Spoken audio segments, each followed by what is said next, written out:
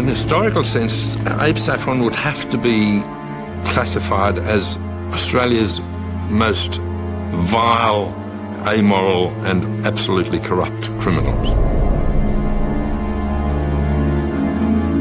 He was a small Jewish boy from the wrong side of the tracks in Sydney's inner west.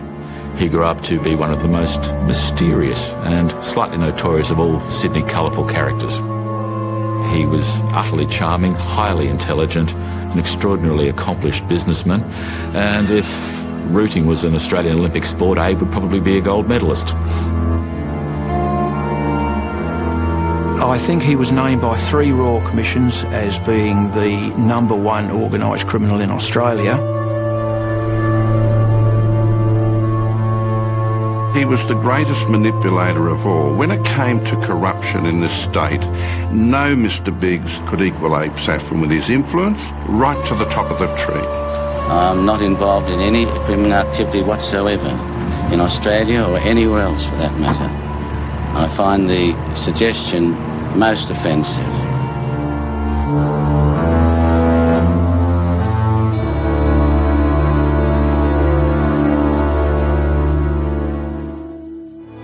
The mysterious Abe Saffron was born in 1919. The youngest son of Polish immigrants, he grew up above a draper's shop in Annandale in Sydney's inner west. 19, he was fined £5 for illegal gambling. He enlisted in 1940, gained the rank of corporal, and was given a suspended sentence for receiving stolen goods. With backing from friends of his father, he started buying hotels, and at the age of 25, he took over the most glamorous nightclub in Australia.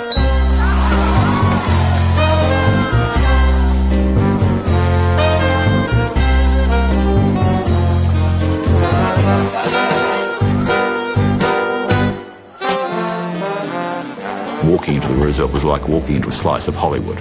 Full production numbers on stage, elegant dining, chicken in a basket was a big hit. The Roosevelt was where all of Sydney's social scene went to enjoy themselves, went to have a good time, and of course you could buy alcohol late into the evening even though it wasn't strictly legal. The fact that Abe had a past only enhanced his glamour.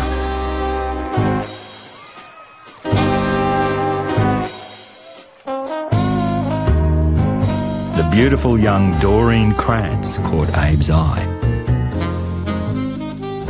They married in 1949, but Abe insisted on one fundamental rule. He did love her, but he told her that he couldn't stand the thought of spending the rest of his life with one person. This meant girlfriends, and Abe had plenty.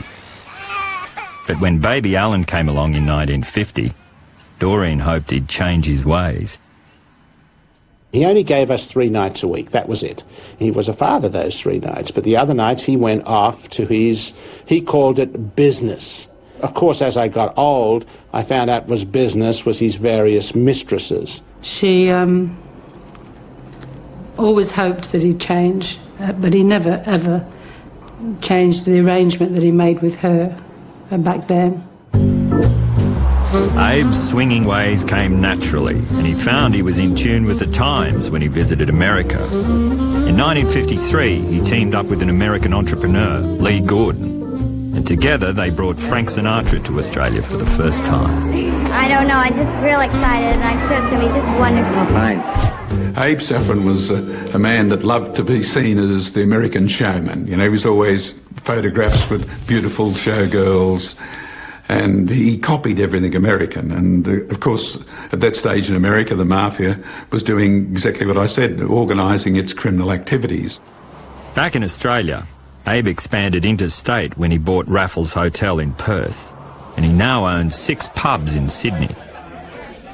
The only problem with that expansion is that in those days, liquor was highly controlled and you could only really own 1 hotel. Abe got around the 1 pub rule by getting his brothers and sisters to front for him in the 6 pubs he owned. Abe then supplied booze for his unlicensed Roosevelt nightclub from his 6 hotels. He bought the grog from his own hotels at a great markup price and then on-sold it to the patrons illegally at the Roosevelt Club. Abe's prosperity and playboy image were attracting attention. Church groups were demanding greater government control, and Abe, the king of sly grog, got his first bad press. The first public event that changed the perception of Abe Saffron was when he was hauled before a Royal Commission into liquor activities. Abe lied about the ownership of his pubs. The Liquor Commission caught him out and forced him to sell the hotels and close down the Roosevelt. Abe moved on. It was 1955 and his Las Vegas connections kept him busy. But then a second scandal. Bad press describing lurid details of his sex life. Abe's right-hand man at the time was Wayne Martin. As the afternoon wore on, the girls naturally got down to just their underwear on.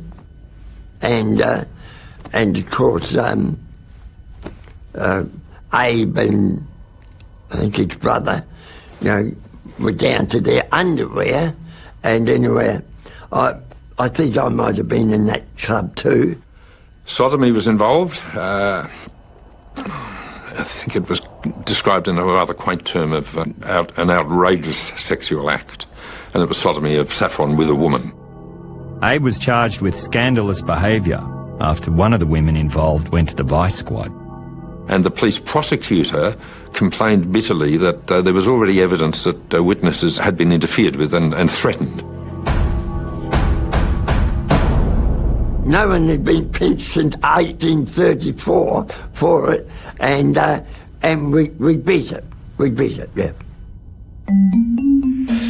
Abe retreated from the limelight. Bad publicity was bad for business. From now on, he would work behind the scenes. In 1957, the first Boeing 707 touched down in Sydney, and Abe found the United States was even closer. Frank Sinatra 4 times, Sammy Davis Jr., Nat King Cole, Ella Fitzgerald, Louis Armstrong, Fabian, Chubby Checker. I mean, the list just went on. Over 300 acts. In Las Vegas, playground of the mob, Abe was again made welcome. He was a willing apprentice. He was grabbing the attention of the Gambino family and of various underworld mafia types in America, because remember, their business is the business that my father was in. Abe arrived back in Sydney and created a business model for organised crime that flourishes to this day. Before then, there were the razor gangs and those sorts of people. They were just thugs and crooks in large numbers. Probably Saff the one that introduced organised respectability. So he used dummies. So he used corporate structures. I knew that he had many such shelf company names of things, and he used partners. There was about 86 companies on this book. He said, I'll make you a director of this and you a director of that.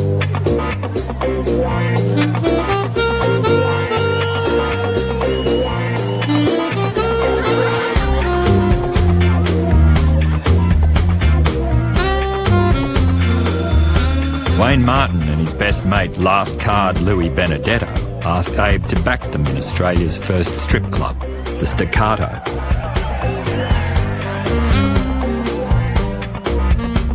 He backed us, put us in for a percentage. Of course, we percentage, but we saw that we still got our percentage. And anyway, from that, I then went to work for Abe as his right-hand man for, I suppose, a good 15-odd years through trials and tribulations, funds and disasters.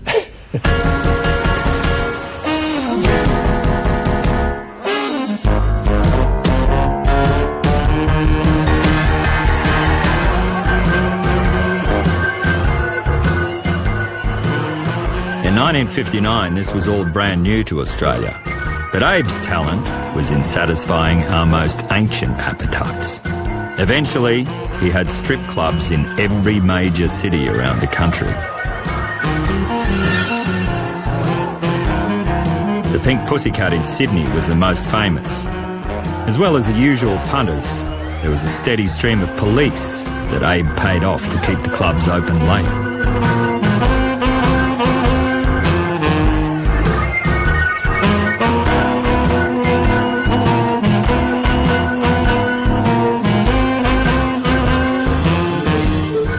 First of all, I'm introduced to striptease when I'm like 13. I see all these naked girls cavorting around. I'm taken to the dressing room where they're completely naked and actually doing things to me because I'm the boss's son. Doreen still hoped Abe would become a full-time husband and father, but it wasn't going to happen. Around 1960, when he was 41, Abe took up with 23-year-old variety dancer Rita Hagenfeld, and in 1963 they had a daughter, Melissa. As a father and daughter relationship, I couldn't have hoped for a better father. You know, this is a man that would sit in bed with me and read stories at night time. He would cuddle me to sleep. You know, I would cry to him because I left my handbag in a restaurant, and I've rung the restaurant when I was 10 years of age and they haven't found it. But he said, "Don't worry, darling, we'll find it." And then the next morning, there it was at the end of my bed. You just don't question it. You know he created magic. How that happened, I don't know. It just happened. 2 nights with Alan and Doreen, 2 nights with Rita and Melissa, and the rest of the time taking care of business, the way he always did. I think he was a sex addict. In fact, I'm convinced he was a sex addict. There's no other explanation, because I don't know how much he loved any of the women. These were times made for Abe, and it was all about to get even better. In September 1965, Robert Askin became Premier of New South Wales. Now organised crime reached to the very top. Gambling, I don't think you ever eliminate gambling. We've had gambling with us through the centuries. We've had prostitution with us since the year dot. And you can't eliminate those things. The police weren't only turning a blind eye to crime at that stage, they were actually involved in it personally. You know, if the bank robberies was there, you could rest assured that the armed hold-up squad was involved in it. The prostitution was run by the vice squad. It was the same with the illegal casinos. The police used to actually provide security for all the casinos in Sydney. Uniformed officers would guard them. Uniformed officers would take their takings to the bank and bank them in the early hours of the morning. Although illegal, across the city backroom casinos flourished, run by a coterie of criminals, including Baccarat kings Dick Riley and Joe the Boss Taylor, and the prince of the track, Perce Galea. Premier Askin collected dues from all of them, and he needed a bagman. Now, what my father did, as the money came in from all the various different enterprises, illegal enterprises that he was not running but watching over and providing the bagman services, he took his service fee out, which was usually around 10%. And the remaining 90% went to the very top. The payoff had to go to two places. It had to go to the Commissioner of Police and the Premier of the State. It was always those two. The higher Abe reached, the further there was to fall, and he felt the need to protect his position. He became, I think, I don't know whether it would be nervous, maybe that's not the right word, but concerned, or wanting insurance, if you will. Saffron then realised that he was onto the embryo of a wonderful idea to preserve his invincibility forever. Saffron ran a coterie of high-class prostitutes, call girls, and he gave them to his friends for free. The Lodge 44, which was his motel, several of the rooms were just glorified brothel rooms. But it wasn't entirely free, as it appeared, because Saffron also had the rooms that they used tapped with listening devices and also cameras. They would take pictures of what was occurring and then present them to the victim, and they were theirs from then on. He would have over a minister, a police commissioner, businessmen, very, very high-ranking people of the most highest ranks. I believe that the police commissioners and Askin were in that position. Anything Saffron wanted to do would be given the nod because there was invariably a compromising group of photographs. Look, there's no doubt that Abe did use sexual favours to bolster his power. More particularly, he wasn't afraid to use it as blackmail too if it suited him. So basically the police ran dead on anything that involved Saffron. He never got investigated, therefore he was never prosecuted. Not only that, they protected him. He never got shot at. And his whole career, when other crime lords were dropping like ninepins around Sydney, Saffron sailed through unmolested. The small boy from the wrong side of the tracks had grown up.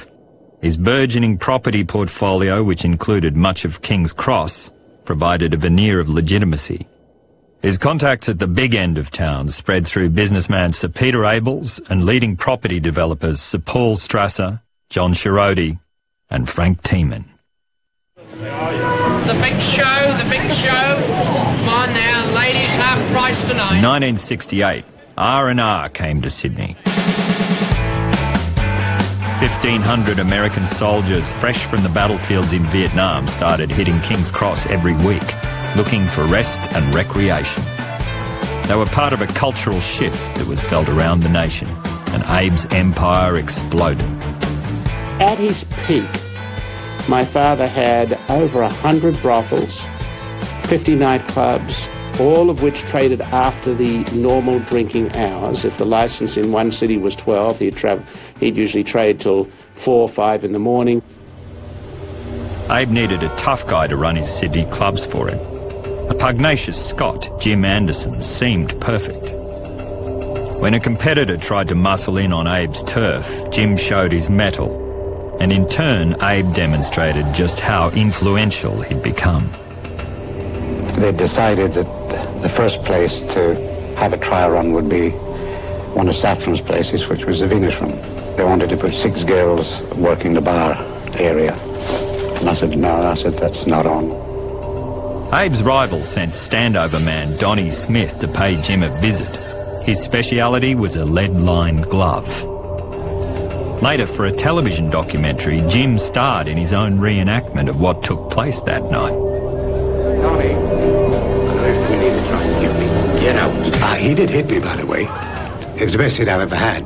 It broke my jaw, knocked all my lovely teeth out. Cost me $20,000 all up to get them fixed. Jim shot Donnie in the chest. And unfortunately, he stood up again, and that is frightening. I then shot him in the leg, and he kept going. Jim's third shot hit Donnie in the back as he left the club. He was actually dead. It was just his nervous reactions were kept him going, you know. Jim Anderson was charged with murder, but in this first very public display of Abe's power, the case was no billed. Now, no bill is where the Justice Minister can determine that a case will not proceed. They never give reasons. They never have given reasons why. As a lawyer, I have a lot of trouble understanding that, but the Attorney-General at the time, Sir Kenneth McCall, must have understood it because he no-billed him. The story is that the police investigation was most inadequate. And again, Abe owned all the police in King's Cross. In the early 70s, under Premier Askin, international money flooded in, fueling a business-led real estate boom. The heartbeat of Sydney has always been property development, but now the city was to be transformed into a corporate hub, and inner-city land values skyrocketed. Residents battled to save their homes, but the developers had Askin and the police in their pockets. As usual, Abe wanted to stay in the shadows, but that became difficult when the conflict reached his personal fiefdom, King's Cross. In Victoria Street, he became enmeshed in one of the most famous of Sydney's unsolved mysteries, the disappearance of Juanita Nielsen. Juanita Nielsen joined the very active local group of people who were opposed to Frank Tieman's redevelopment in Victoria Street. Tiemann was very close to Abe Saffron. He was one of his card-playing mates who were very close to him. Frank Tiemann was spending millions buying up the Victorian terrace houses, and in 1 week he evicted over 400 residents. He planned to build a series of imposing towers. Juanita was the heiress of a large retail store family, Mark Foy's, in Sydney. And she was a bit of a rebel in the family. She set up a business in a little terrace house in 202 Victoria Street in King's Cross. Took over a newspaper that the Wayside Chapel had begun. Juanita used her paper to campaign against the developers, while Tiemann drew on support from Askin and Saffron. The state police were used to stand by and drag the squatters out, while doors were smashed in by thugs and standover men who'd worked around the blue movies and the strip joints and the massage parlours of King's Cross for people like Abe Saffron. The bouncers, the heavies, would come down. Rather than getting evicted by a real estate agent, you get evicted by a couple of gorillas from the Venus Room. It's not the same thing. That's what made the whole thing different. There was an association between the clubs and the development. Resident action groups, union work bands, and Juanita's determined campaign led to a standoff. And by mid-1975, Frank Tiemann was losing millions in interest repayments. And then on the 4th of July 1975, she vanished, disappeared. Well, she was killed. The suspicion began to fall on Saffron as being in some way behind it. That was because people knew of his close relationship with Tiemann. David Farrell was Juanita's lover and worked with her on the paper. He was the last person known to speak to Juanita. I spoke to her that morning when she was running late. She'd had a late night, and she was on her way to the carousel, but not out of fear. Juanita had been invited to Abe Saffron's Carousel nightclub to discuss advertising in her paper. As this was the last reported sighting, the police may have been expected to thoroughly investigate the club. That did not occur, and the reason that did not occur was this was sensitive territory. This was property owned by Abe Saffron. This would have been bad for business. It would have been very bad for business. It took police a couple of years to even interview Saffron during the Juanita investigation. And you could barely call it an interview. It was a doorstop, a chat at his home at Vaucluse.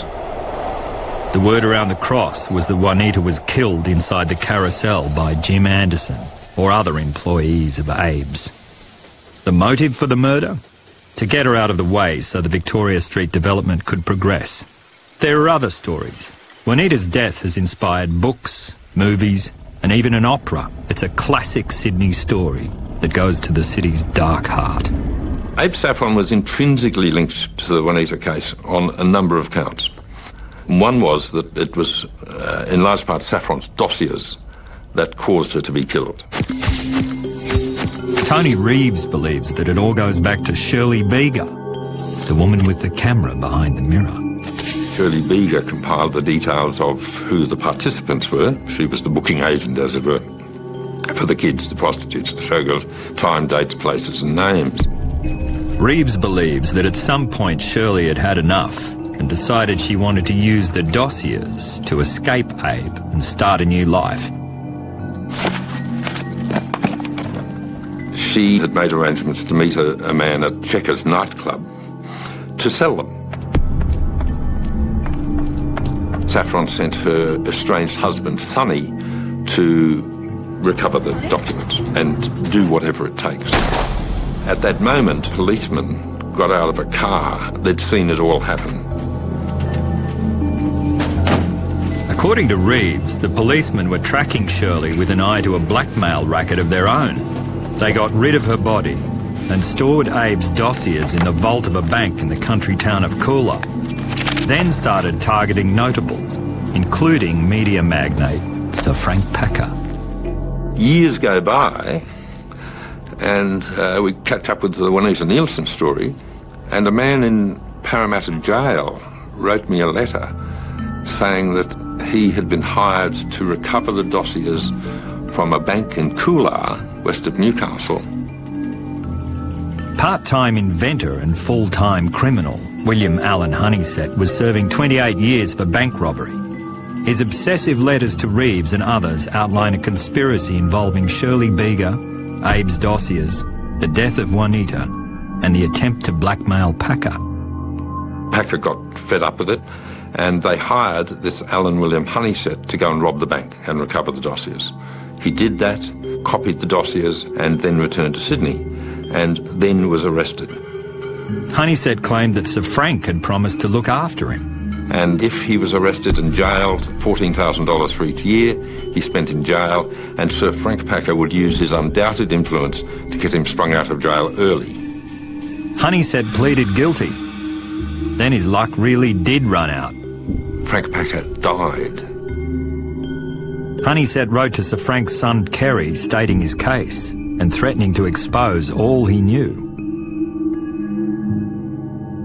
Kerry Packer didn't want to know about this. And here was this man. Now, there's a big problem with Honeysett. He was identified, quite correctly as I understand, as a paranoid schizophrenic. Could have invented the whole story.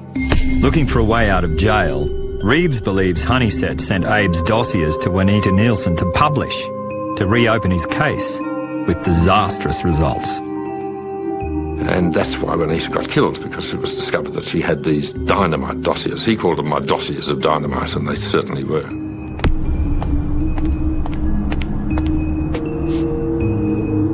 Tony Reeves suggests Juanita was lured to a meeting at a King's Cross motel.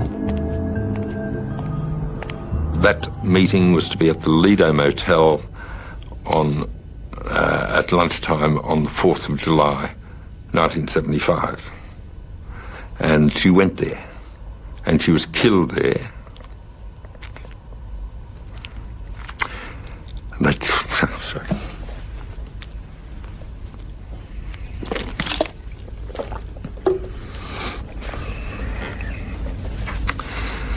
And they cut her into pieces and put the pieces down an incinerator. And we know that's what happened. We absolutely know. Was Juanita murdered because she had Abe's dossiers, or because of her involvement with the Victoria Street protests? 35 years after her death, we're not really any closer to the truth. But whatever the case, it seems Abe is always there in the background. It's been alleged that Juanita had 16 dossiers. There's no evidence to support this. Absolutely none. If there were dossiers, Juanita did not have them. I'm positive of that. I had the key to her safe deposit box. I was confident in all things. I actually have access to those photos. Of course, I've put them in safety deposit box, and I've given a copy to the police, and I've let them decide what to do. I'm not in the business of really using scandal to destroy people. I just happened to get them from his estate, you know. I just found them, and I was just lucky, I guess. Alan Saffron says his life would be in danger if he released the pictures, so he won't. No investigation fingered Abe or anyone else over Juanita's death. There was increasing public unease about crooked cops and politicians. When the new government of Neville Wran came to power in New South Wales in 1976, people were looking for a fresh start. 34-year-old Frank Walker was Wran's new Attorney-General. Wran's approach was basically to legalise these illegal problems that were causing so much corruption in the state, and so legalisation of casinos, that sort of thing, which ruined the business of all the crime lords that were running them. Money from what used to be crime now went straight into government coffers, but Abe continued to prosper. Saffron was certainly at his peak financially and peak of his power in the 70s and 80s. and maybe into the 90s. Although I didn't notice any obvious corruption around the government, but he still would have had those linkages through the bureaucracy and other places where he could get what he wanted. Abe thrived by becoming a lender of last resort. For those having trouble with regular banks, he offered short-term loans at high interest rates, which meant he needed muscle to collect. I was convinced that he wasn't a particularly violent person. However, he condoned violence. In other words, if someone wasn't paying a bill, he had enforcers who would go out and get the money.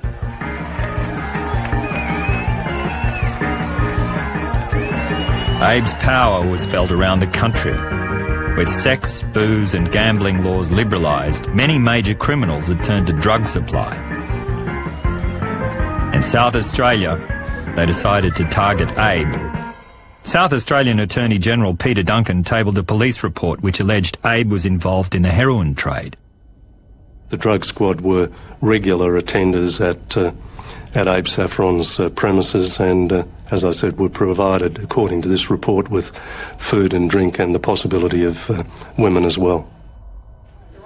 Stung, Abe emerged from the shadows to meet the accusation head-on. For the first time since the scandals of the early 50s, he faced the glare of publicity. Personally, I don't know any members of the drug squad. And as far as saying that I, again, have any connection with the drug scene or drug trafficking in any way at all is a complete lie. I can't deny it strongly enough. The fact is he was a facilitator of drugs at his clubs in Sydney, not a supplier. I've no doubt he would not have got that close to that coalface, but in every one of his clubs you could buy drugs. Going public was risky for Abe. His life, his record and his family came under scrutiny. Presumably the general public are going to think, how can this man be honest? I mean, the charges range from betting to receiving stolen goods to having an unlicensed pistol to scandalous conduct. A lot of people are going to say, does it worry you that some of that mud sticks? Well, of course, I was under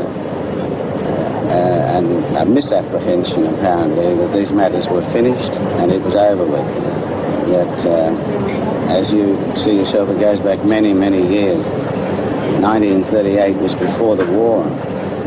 Alan, it must be hard for you. Not really, because I support my father 100%. I think the allegations are shocking, absolutely shocking. And I do love my father. I love him very much. But more than I love him, I respect him. And I respect him because of the fact that I've learned business principles from him. And if it wouldn't be for my father helping me and guiding me in the correct way, then certainly I wouldn't be in any position at all. But behind the public front, the relationship between father and son was never straightforward.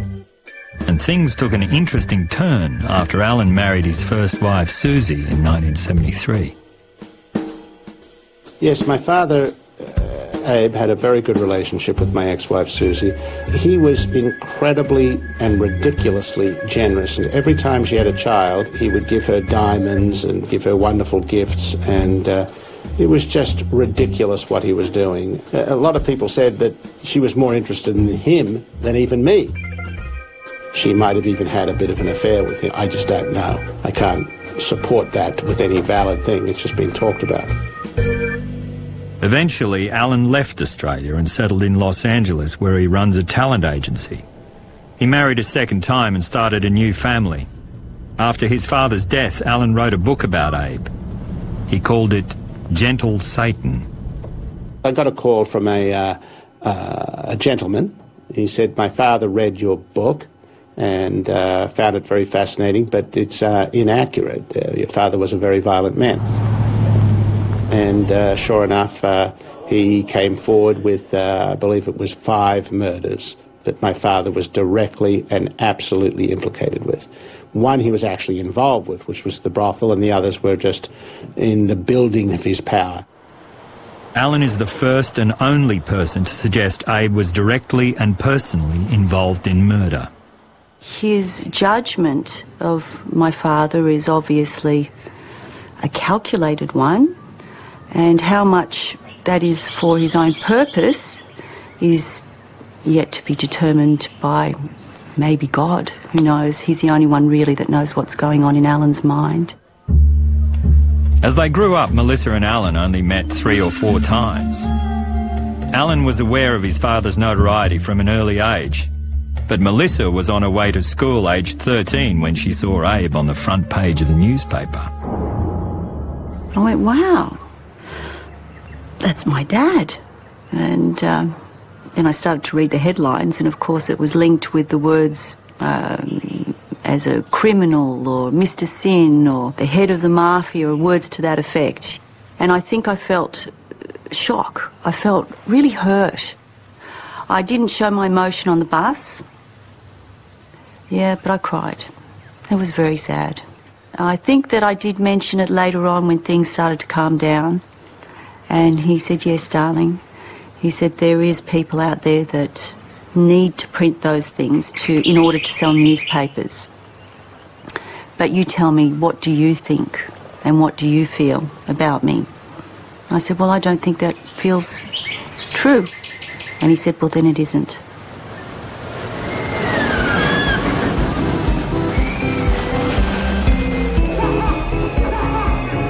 In 1979, the ghost train at Luna Park burnt to the ground with the loss of 7 lives, including 6 children.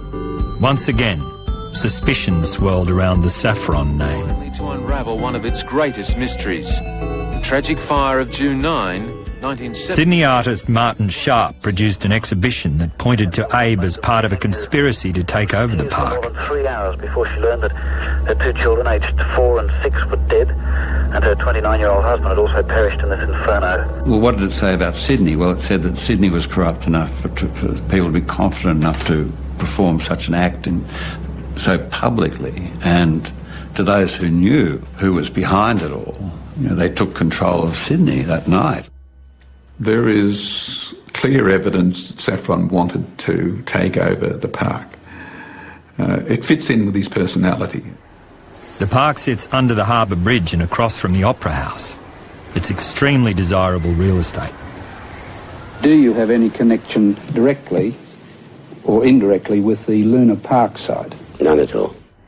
The police and the coroner investigated the fire, and 5 years later so did the National Crime Authority. All 3 declared it an accident. The sparks from the train set alight to one of these turps and paint impregnated pieces of canvas. That's how the fire started. People were saying Saffron was trying to get control of Luna Park, but there was nothing in that. If there was a skerrick of evidence there that Saffron was involved, he would be in jail now, charged with murder. But later, it became clear that there was a link between Abe and the company which eventually took control of the park. There appears to have been a determined effort to hide the true family and business involvement of Saffron in the company Harbourside Amusements Park Proprietary Limited. Did you try to hide your connection? I've got no idea who said it, but it's untrue. Untrue or not, the mud stuck. The 80s was a tough time for Abe. His political connections started running for cover, and amid ongoing media speculation about Juanita's disappearance, he fell out with his chief lieutenant, Jim Anderson. In the last 5 years, I have attempted to divorce myself from any association with Abe Saffron. To divorce Abe Saffron is a very painful and very expensive experience, because most of the people that have been associated with him are in positions of great power in this country. He doesn't reach just state level, he reaches federal level. Jim saw safety in going public, and that was the last place Abe wanted to be. His right-hand man had become a serious threat. Abe locked him out of the clubs, And pretty quickly Jim, allegedly, went broke.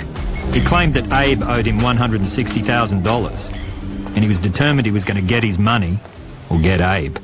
He didn't say much to me about Abe.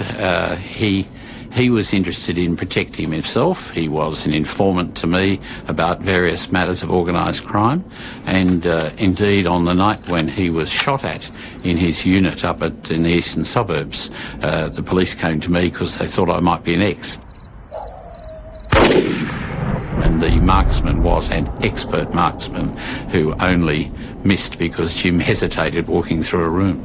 Yeah, but I think there'd be a list of people who'd want to shoot Jimmy Anderson, and Abe, though Abe may have been on it, I think there would have been quite a few others as well. Jimmy had a lot of other business interests outside Abe.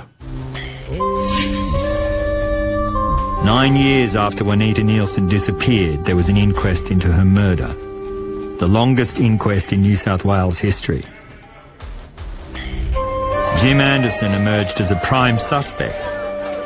But by revealing how Abe avoided paying tax, he diverted public attention away from himself and paved the way for Abe's downfall.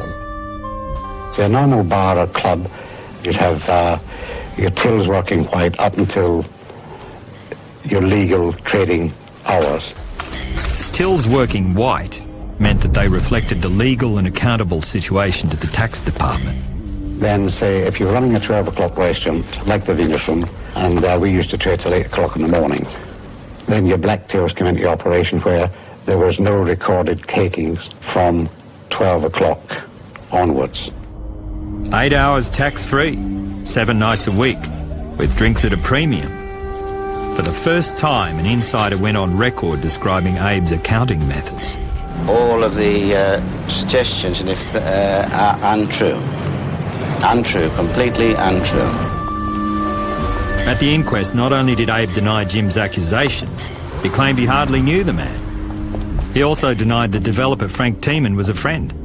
The coroner concluded Juanita had been murdered. Who did it? He couldn't say. He criticised the police investigation, saying it had been affected by an atmosphere of corruption, real or imagined. Abe may have been free of the spectre of Juanita, but he was not free of Jim Anderson. Jim had made copies of Abe's accounts. Did you keep 2 sets of books to keep track of this black and white cash? Of course. And did you have custody of those books? I did. He gave them to me one night, and I put them in the back of my car, and when I was leader of the opposition, in fact, and they remained in my office for some months, obviously as an insurance, because he felt at risk and he wanted to know that he could say, look, if I get killed, the second set of books, etc. Jim's books ended up with the National Crime Authority. This new investigative body, established by Prime Minister Bob Hawke in 1984, chose Abe Saffron as their very first target. It didn't matter whether it was Hawke in power or anyone else in power. My father just was plain too powerful, and he was becoming too embarrassing and almost too greedy. That was my father's problem. He was so obsessed with money and power that he lost sight of reality, in the sense that you can't have that much control and that much power without scaring people, without really making them want to bring you down. They courted Jim Anderson. They saw him as their ticket to a conviction. They needed a high-profile conviction, given that this was a newly established authority. They needed some runs on the board. The secretive NCA collected thousands of files, but revealed little publicly about Abe. They were interested in getting him on tax evasion, and Jim's books were just the ticket. We chose what we described as the Al Capone method. We decided that the only way we would really nail him would be on the taxation evasion charge, because we reckoned that the police who would have been involved in the matters other than that could have been bought off by him and would have convenient lapses of memory when it came to going into the witness box. I knocked on the door, he answered the door, extremely pleasant. He then turned to me and he said, and where are you from? I told him the Federal Police Force. Whereabouts in Australia do you come from? And I said, Melbourne. He then turned to another person and he asked me where that person came from, and I gave him the same answer every time. He said, what, no New South Wales Police? I said, no, not one. Isn't that surprising? Living in the house when his grandfather was arrested was Alan's eldest son, David. His demeanour was shock, but very stoic at the same time. He was blank. He didn't answer any questions as he normally does. He just walked, got pulled into this car and driven off. We found the books. There's 2 books, black book and the white book. The money that was in the safe and the diamonds they never found. My grandfather had a secret compartment built into the downstairs cupboard. You had to take out the drawer, then you had to slide a panel across, then you had to slide another panel across. Then there was a safe. You'd open the safe up, there'd be cash in wads of $5,000 allotments. Then there was another compartment on the drawer, which would have bags, black bags, maybe 6 of them, filled with diamonds. And there'd be gold Cougaran on the top. Each gold coin would be about 30 or 40,000. So that was his safe. For 69-year-old Abe Saffron, it was a day he, and no doubt many others, thought would never come. After 2 years in the courts, Abe was found guilty of tax evasion. In October 1988, at the age of 69, his journey from the Annandale draper's shop ended up in a Long Bay jail cell.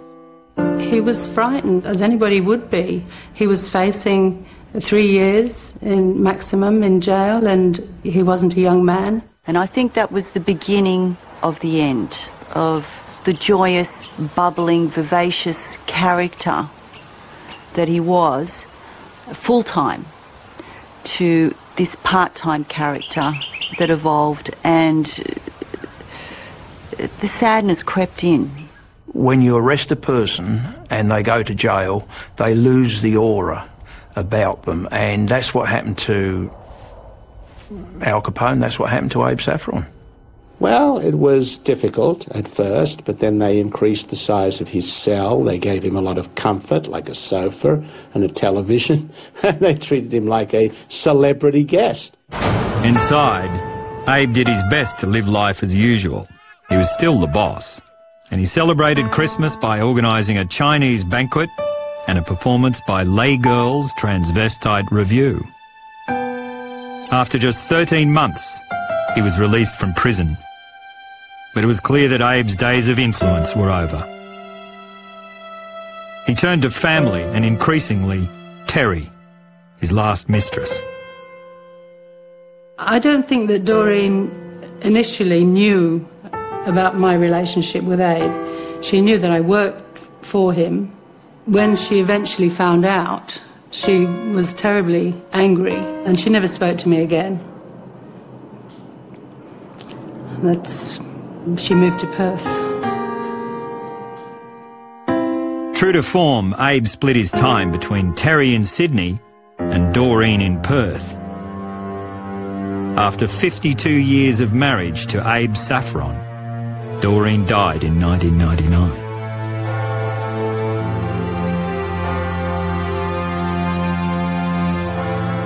In the final 7 years of his life, Abe sold off his business interests and lived on income from his properties. Oh, it was great. We went on a lot of cruises. We went all around the world, really. Mediterranean, the Caribbean, Las Vegas. We went to Israel quite a bit because Abe had friends there and he loved being in Israel. In Israel, heart problems put him in hospital, and on the way home to Australia he had a fall in Bangkok. Back in Sydney, Abe entered St Vincent's Hospital, just down the road from King's Cross. I was holding his hand. I used to go to the hospital every day. And he just suddenly died. Just passed away. It's such a shock. To do business, to conduct business, to be involved in business was the air he breathed. That's what kept him young, that's what kept him alive. Right up until the time he died. He was still conducting business on the phone in the hospital bed 1 week before he died. I said, Dad, you know. He says, darling, I've just got to finish. I'll be with you in a minute. In his final years, Abe visited Allen and family in Los Angeles several times. His grandchildren in California and Australia remember a loving man who doted on them. In a morality tale, crooks are supposed to die miserable. Abe beat the odds. He spent his final days surrounded by family that loved him. To the end, he hung onto his money. Officially, his estate was $25 million, but some reports suggested figures of up to $150 million.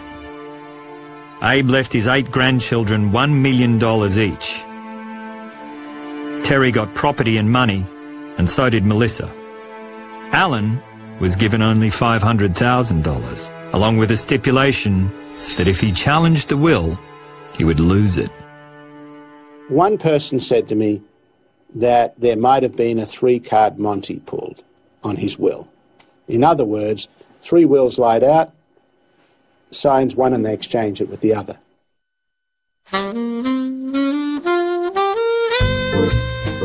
In 1985, the National Crime Authority's initial report on Abe alleged he was involved in bribery, corruption, prostitution, fraud, and the supply and distribution of narcotics. But because they chose the Al Capone approach, the truth or otherwise of those ongoing claims has never been tested. To this day, local, state, and federal politics is haunted by Abe's enduring legacy, the business model for organised crime that he established in Australia.